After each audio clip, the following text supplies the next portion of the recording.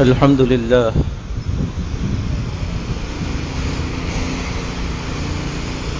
الحمد لله الذي هدانا لهذا وما كنا لنهتدي لولا أن هدانا الله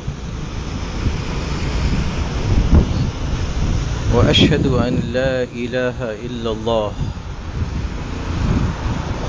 وحده لا شريك له له الحمد وله الملك يحيي ويميت بيده الخير وهو على كل شيء قدير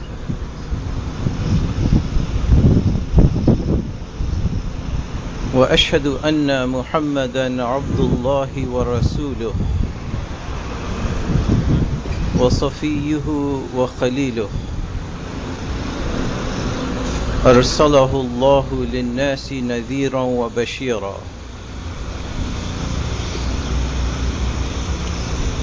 لقد كان لكم في رسول الله أسوة حسنة لمن كان يرجو الله واليوم الآخر وذكر الله كثيرا محمد رسول الله والذين معه أشداء على الكفار رحماء بينهم من يطع الله ورسوله وأولي الأمر من المؤمنين فقد رشد ومن يعص الله ورسوله وأولي الأمر من المؤمنين فقد ضل ضلالا بعيدا أوصيكم ونفسي أولا بتقوى الله وطاعته وأحذركم من عصيانه ومخالفة أمره أما بعد فإن خير الحديث كتاب الله وأحسن الهدي هدي محمد وشر الأمور محدثاتها وكل محدثة بدعة وكل بدعة ضلالة وكل ضلالة في النار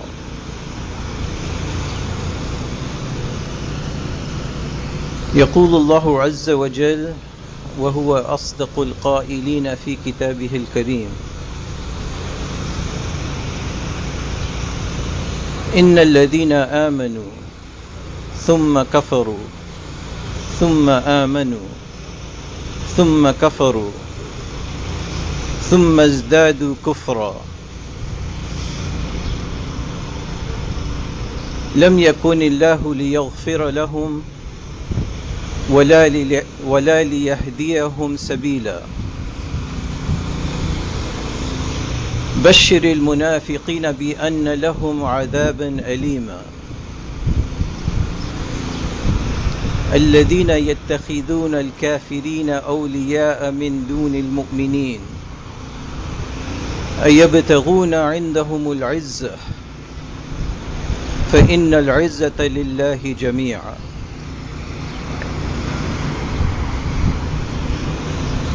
Brothers and sisters, committed Muslims,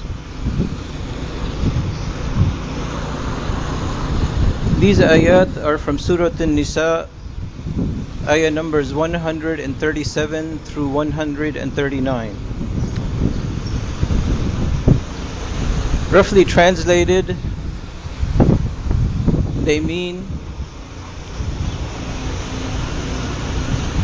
behold, those who make a secure commitment to Allah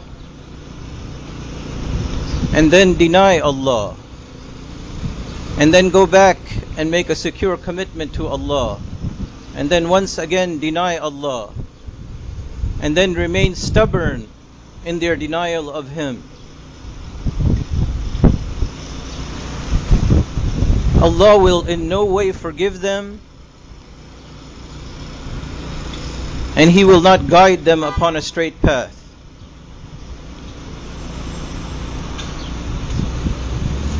and announce to the allegiance betrayers that there is ready for them a painful torment. For these are the ones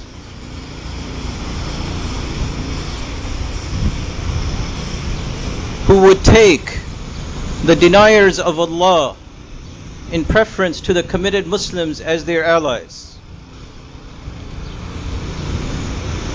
hoping to secure a degree of honor with these deniers of Allah, when indeed it is Allah alone who gives honor and who honors validation.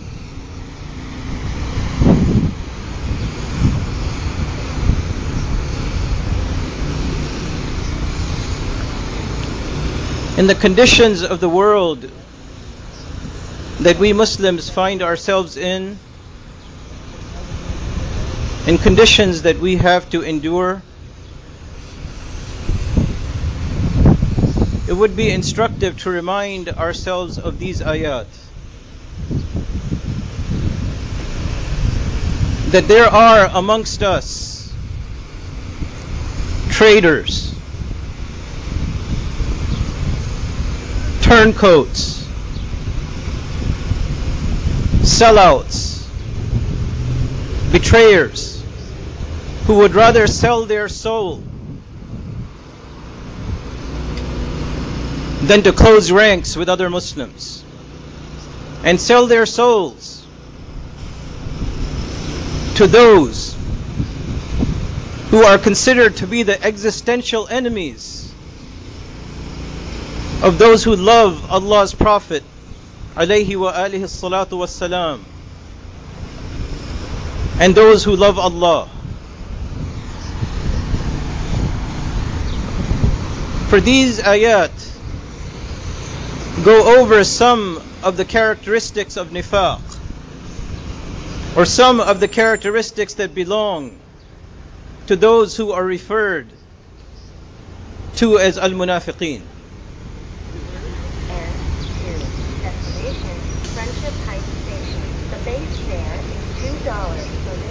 One of their characteristics, as this ayah designates, is that they bounce back and forth between a public commitment to Allah and a private commitment to kufr. And it is this bouncing back and forth between a superficial iman and a dyed-in-the-wool kufr. It is this back and forth that leads to a type of escalation which intensifies their kufr. Nifaq, or dual loyalty. A loyalty, a public loyalty to Allah, but a private loyalty to kufr. Nifaq is the failure of the human will to stand up for truth and justice in the face of tyranny and oppression. For certainly a bona fide commitment to Allah, a secure commitment to Allah, will take its bearer into circumstances that court death. But a superficial commitment to Allah, the type of commitment displayed by the munafiqeen,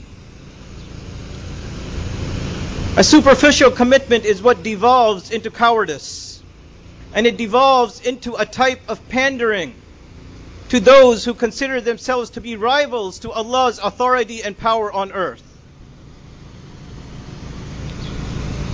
Notice how one of these ayat begin. بشر المنافقين بأن لهم عذابا أليما. This word bashir, it means give the good news. But how is it possible to give good news of a painful torment? It seems like a contradiction in terms. If I was to tell you that you're going to be tortured, that's not good news. But nonetheless, that's what the ayah says. And it uses seemingly contradictory terms to describe a contradictory psychology in these munafiqeen. For they feign a ritual Islam. If you look at them, it appears on the face of it that they're Muslims.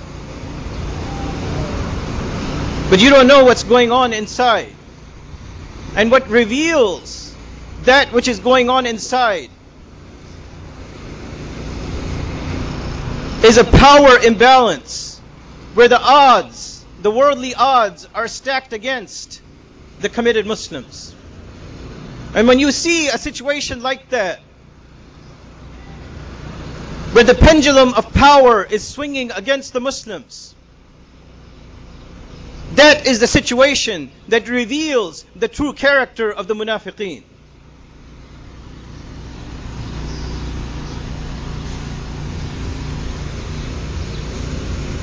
There are perhaps scores of ayat in the Quran that describe the fact that the physical presence of these characters is with the Muslims, but their psychological character is with the kuffar. Their rituals may be with the Muslims, but the way that they make their decisions, the way that they give their allegiance, the way that they decide on who to side with, all of that is determined by the kuffar in the world, the rivals to Allah's power.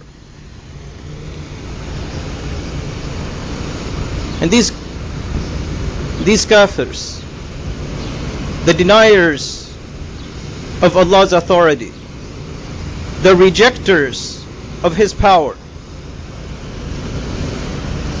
these kafirs come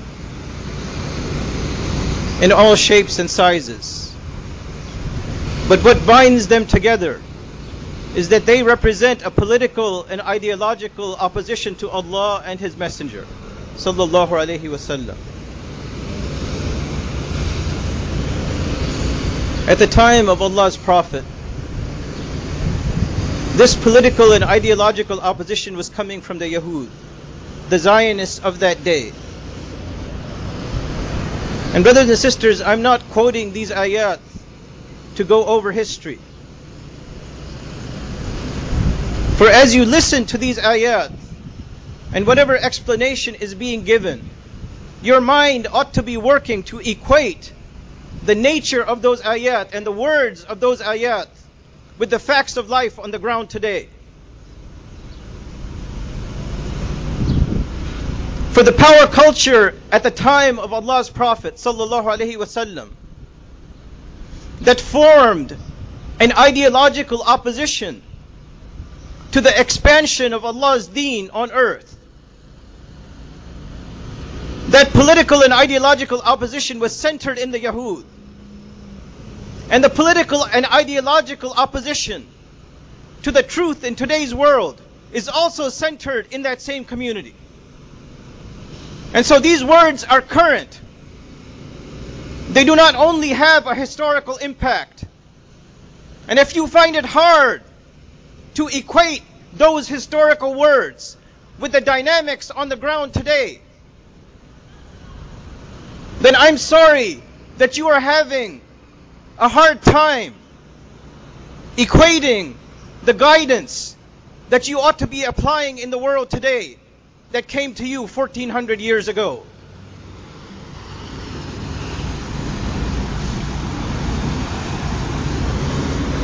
Even at that time, there were ritual first Muslims who were beating a path to these Yahud.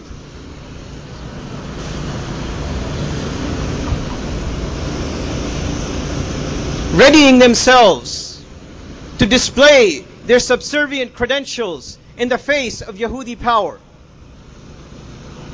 And these meetings between these munafiqs and the Yahud of that day, they took place in secret There was a lot of cunning involved in arranging the timing of these meetings. But there was only one thing that they discussed in these meetings. Just as the imperialists and Zionists today, there's only one thing that they are concerned about in their private meetings. And that is how to undermine the emerging justice and truth that comes with this deen. How to undermine the central leadership role of Allah's Prophet and the inheritors of that role in our world today.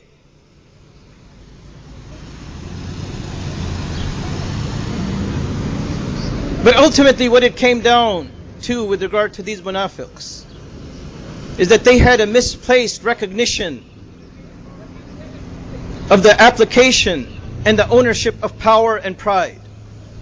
They thought that power and pride and glory belongs to whatever temporal power culture exists in the day.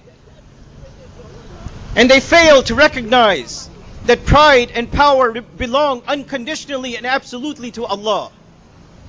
And that was their fundamental failure. And they always ended up taking the wrong side then, and today they're taking the wrong side.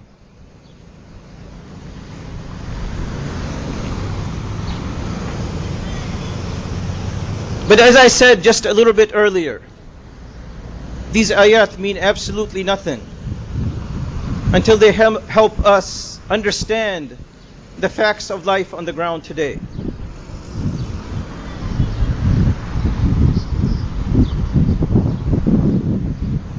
These ayat should not be suspended between an abstract that belongs to our imagination and a reality that we feel comfortable withdrawing from. These words are real. They are describing and helping us understand the dynamics in our world today. The political dynamics, the ideological dynamics, the military dynamics, and the economic dynamics.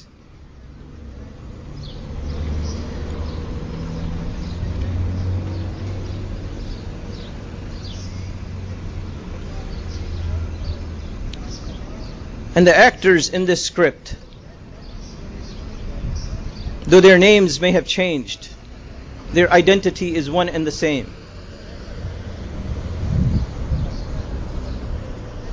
For there was an Arabian nifaq that was subservient to an ideological power culture in that day.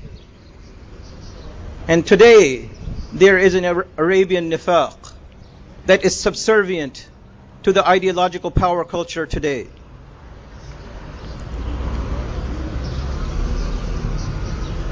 And so if the nifaq at that time could be identified, why is it so hard for us to identify and point to the nifaq today? Let us go over a little bit of history. And this is history that perhaps all of us, or perhaps most of us, can remember.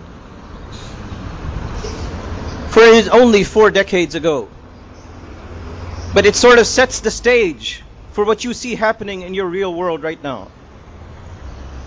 The players then belonged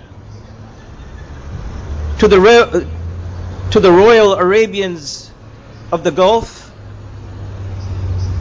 and the inheritors of the Royal Arabians today are playing out the same script. And so if you can understand what happened 4 decades ago, you can understand what's happening today. And obviously all within the context of these ayat.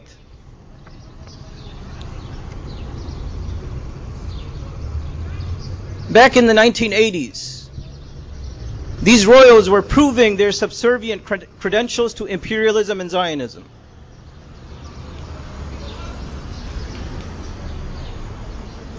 Not by their rituals, but by their policy decisions.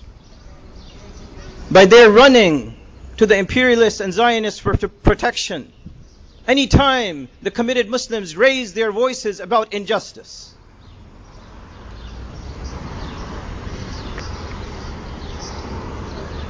Some of you may recall that during the Reagan-Bush years from 1980 through 1990,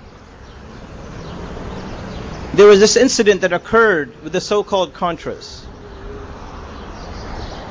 This was a paramilitary counterinsurgency that was set up by the White House to overthrow the elected Sandinista government in Nicaragua.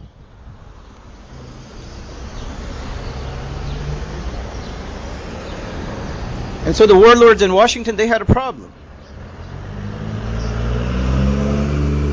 How are we going to finance an illegal activity? We, after all, are the citadel of democracy and freedom and liberty. And here we are trying to overthrow a democratically elected government.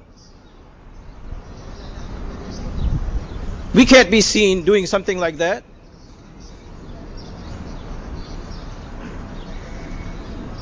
So how are we going to finance this terrorist outfit that's going to overthrow an elected government?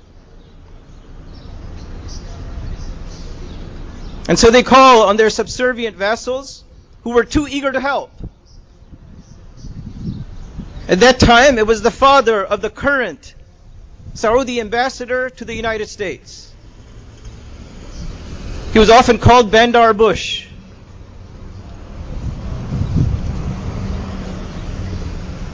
So they called on their vassals that they knew were full of cash. And they said, "What can you do for us?" And being all too eager to help, they came in and offered $1 million a month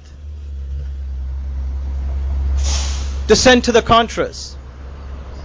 In addition to that, they set up an $8 million slush fund in a Swiss bank that could be accessed by these terrorists that were called a counterinsurgency outfit. And all told, at the end of this whole conflict, which almost brought down an entire US presidency, they gave $32 million.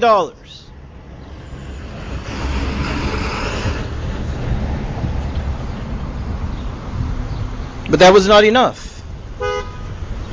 Also, during those years, there was a first Gulf War in which the combination of all these Taghut and Kuffar tried to destroy the Islamic revolution in Islamic Iran.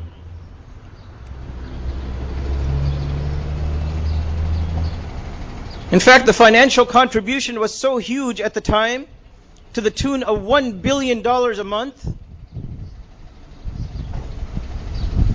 Today, there would be something on the order of over $20 billion a month, or perhaps more than that. But at the time, the Reagan regime right here in Washington put pressure on its subservient proxies in Kuwait, Saudi Arabia, and Egypt to send US arms to Iraq,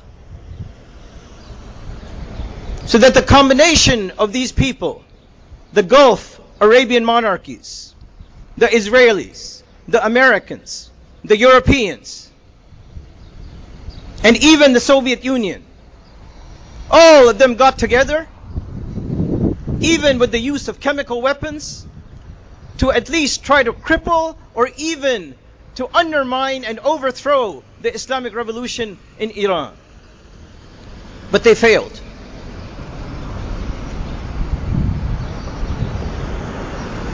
They failed to such an extent that this failure is what led to Saddam Hussein's invasion of Kuwait.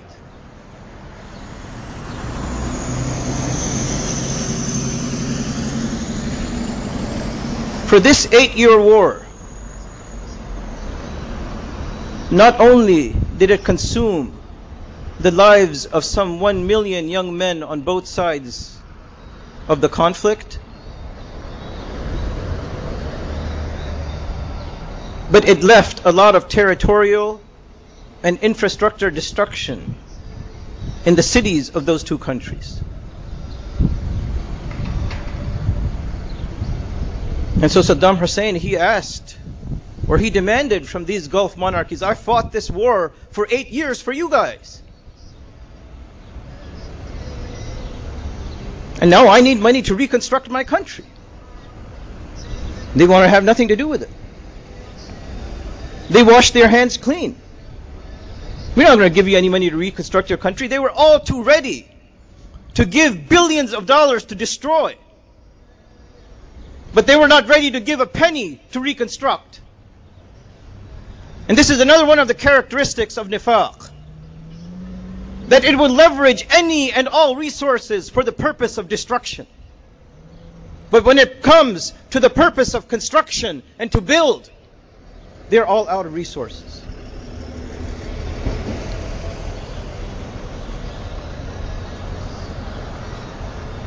What are they saying today with regard to all of the havoc that they have created and caused in North Africa and the Muslim East? They're saying that those people have to pay with their own oil revenue to reconstruct their societies. They didn't destroy their own societies. There were missiles and bombs manufactured in other parts of the world that destroyed their societies. There were real policies that destroyed their societies. There were real strategies that destroyed their societies. And because they don't have any power in the world, they can't leverage anything in terms of resources to come and rebuild their societies.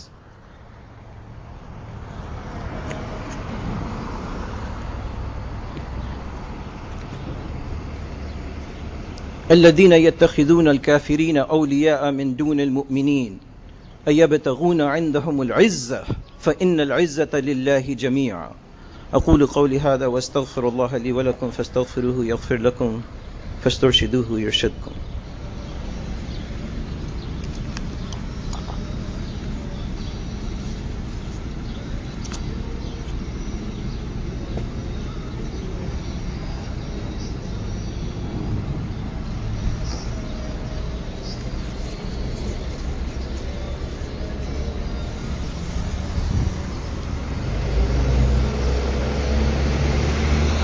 Alhamdulillah, wassalatu wassalamu ala Rasulillah.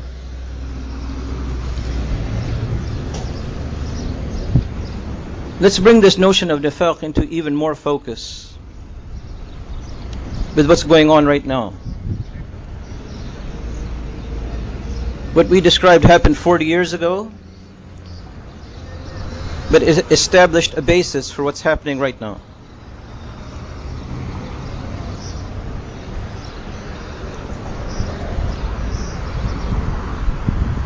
There's this person by the name of Dr. Mike Evans. He is the founder of the Friends of Zion Heritage Center. He recently had a meeting with the Crown Prince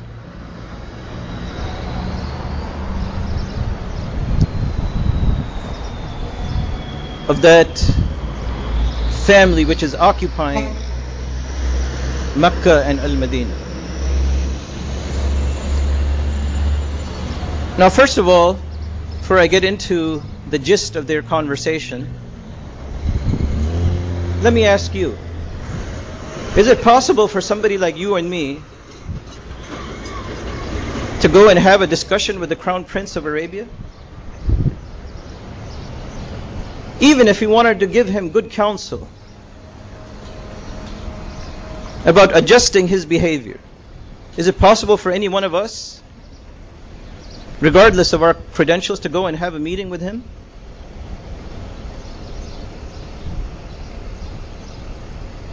But yet, you have the founder of the Friends of Zion Heritage Center.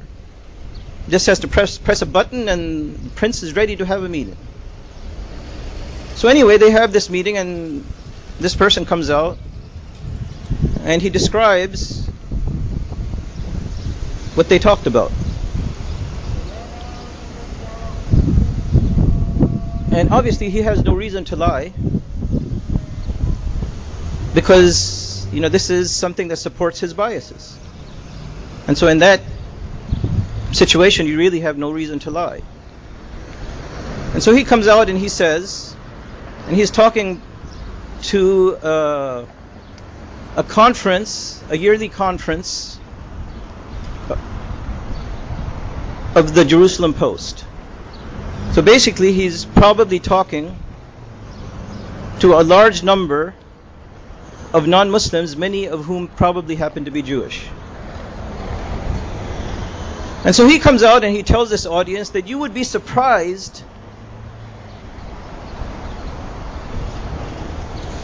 at how these royal figures in Saudi Arabia feel about you. He said you'd be really surprised, because when we talked,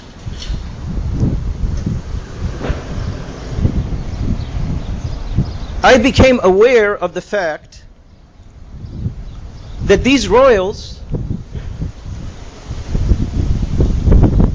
that they fervently support Israel a lot more than most Jews. This is Dr. Mike Evans talking. He's saying that these royals, and especially MBS, that they have a more fervent support for Israel than most Jews. And so then this Dr. Evans asked MBS, how do you feel about Christians and Jews?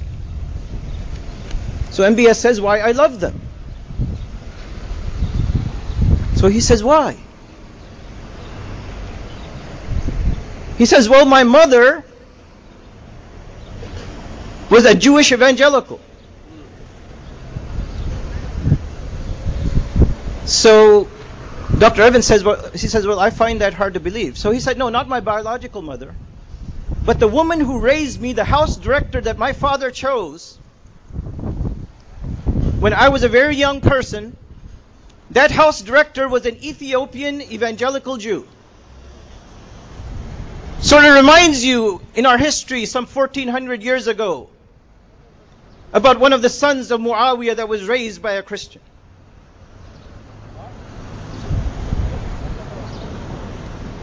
He went on, his army went on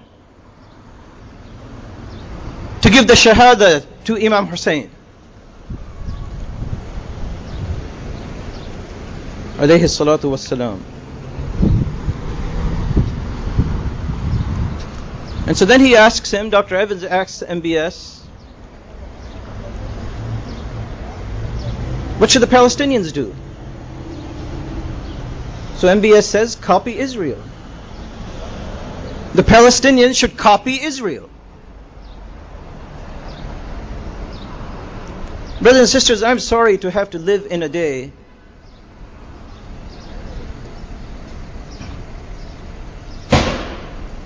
in which this level of nifaq perhaps has not been exceeded in our entire history. Where this level of treachery, perhaps treachery with a ferocity. I'm sorry to live in a day where we have to witness something like this.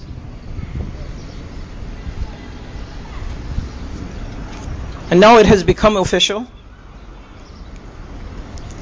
And flags are flying in front of these buildings. There is an official Saudi embassy in Tel Aviv. And there is an official Israeli embassy in Riyadh.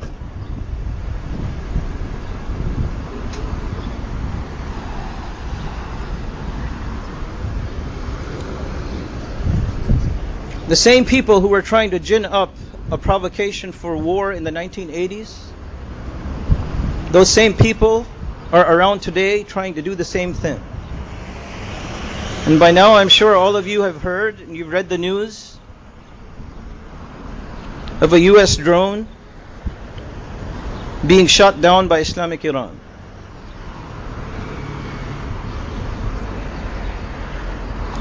And I'm sure that you've read all the news about how this information is being presented. But some of the things that you may not have read is that this drone took off from a US base in the United Arab Emirates. On top of that, this drone was accompanied by a surveillance airplane that had 35 people on board, and both the drone and the surveillance aircraft violated Iranian airspace. They have no reason to lie in this regard. They're not looking to pick a fight with the United States or with anybody else. But on the other side, yes, you know that the United States, backed up by provocation from Arabia and from Israel, is looking to pick a fight, is looking for a war with Islamic Iran. And so I'm saying that Islamic Iran has no reason to lie about this. So there were 35 people on board that surveillance aircraft. The drone was unmanned. And Islamic Iran says that it gave them warnings.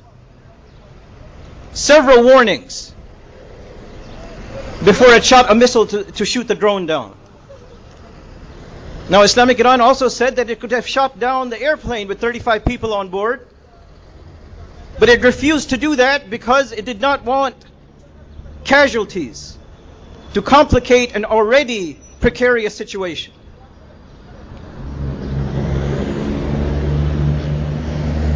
Besides that, and I don't know if you've heard this or not, the drone and the surveillance aircraft turned off their transponders. This is a violation of international aviation regulations. And also, whenever an aircraft intentionally turns off its transponder, this is a universal signal that that airborne vehicle is doing something suspicious. And there are yet more facts that are going to come out, more details that are going to come out about this incident, provided that it doesn't launch the itchy trigger finger of the guy in the White House.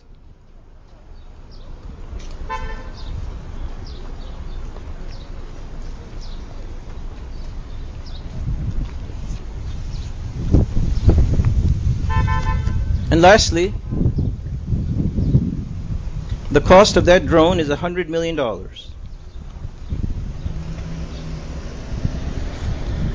And it appears that in order to incite a provocation for war, $100 million doesn't mean a thing to the warmongers. For them, it's not even a drop in the bucket. They know that they're not paying for this $100 million out of their tax pocket. It's coming out of the future earnings of American taxpayers. So they don't care. And these are the ones in the White House that are supposed to be the ones that are fiscally responsible. They talk about fiscal responsibility all the time. How are we going to pay for this? How are we going to pay for that? And here's $100 million that they decided to sacrifice on a provocation to war. And obviously it's not the first $100 million, and it's not the first $1 billion that they choose for such provocations. Because they know it's not coming out of their pockets. It's coming out of the pockets of the gullible American. The American who's busy on Facebook, who's busy in a whole bunch of other distracting ventures, that they can't pay attention to those who are leeching their own economy.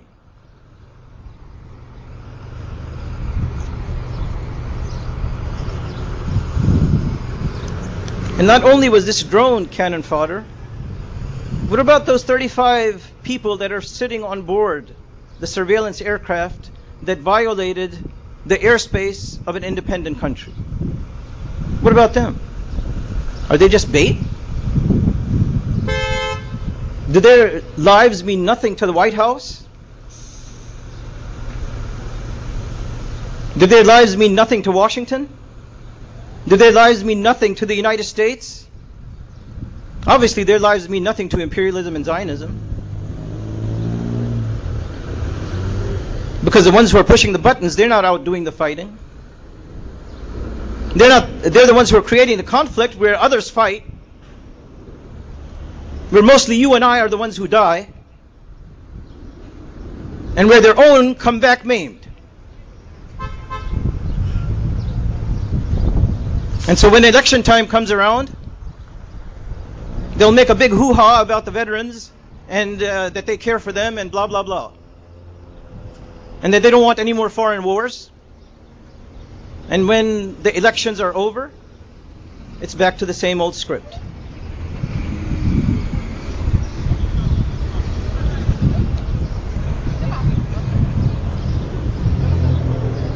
Brothers and sisters, that's why these ayat ought to mean something to us. There is no way on earth, none whatsoever, that it would be possible to invent a provocation to war were it not for these munafiqs who are in positions of rule, who are allying with the existential enemies of the Muslims. There is no way on earth that imperialism and Zionism could get away with what it's getting away with had they not these allies in the Muslim world. These allies that control the masajid. These allies that control our community centers. These allies that control the narrative that gets dispensed inside of these masajid. Were it not for these types of people, then the Muslims would not be walking out of these masajid with dead minds and dead hearts. It's only left to people out on the street to acquaint the Muslims with what is going on in their real lives. How they're setting up another Muslim country with over 80 million people for the kind of tragedies that they've foisted on Syria, on Libya, on Somalia, on Lebanon, and a whole host of other countries across the world. That is supposed to be the function of these masajid. They are supposed to alert us to what's coming. They're supposed to alert us to what's going down. They are supposed to put us on the ready. But they've abdicated that function to CNN, to the White House, to 10 Downing Street, to Riyadh, and to other such places in the world.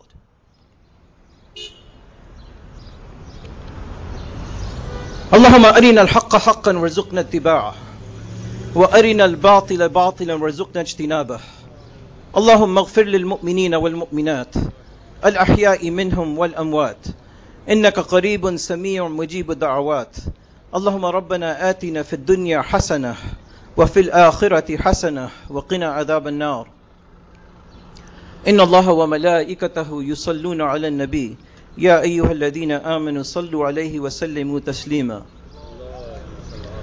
اللهم صل على محمد وعلى آل محمد كما صليت على إبراهيم وعلى آل إبراهيم إنك حميد مجيد اللهم بارك على محمد وعلى آل محمد كما باركت على إبراهيم وعلى آل إبراهيم إنك حميد مجيد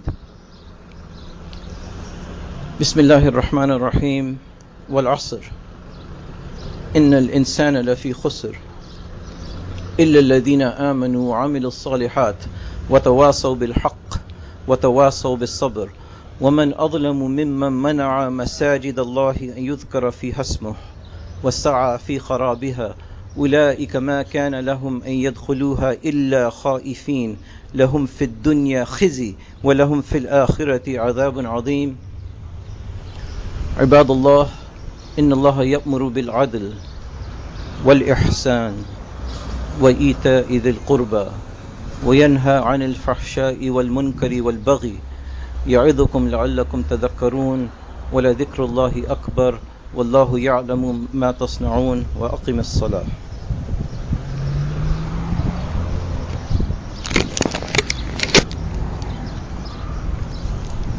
الله أكبر الله أكبر أشهد أن لا إله إلا الله أشهد أن محمدا رسول الله حي على الصلاة حي على الفلاح قد قامت الصلاة قد قامت الصلاة الله أكبر الله أكبر لا إله إلا الله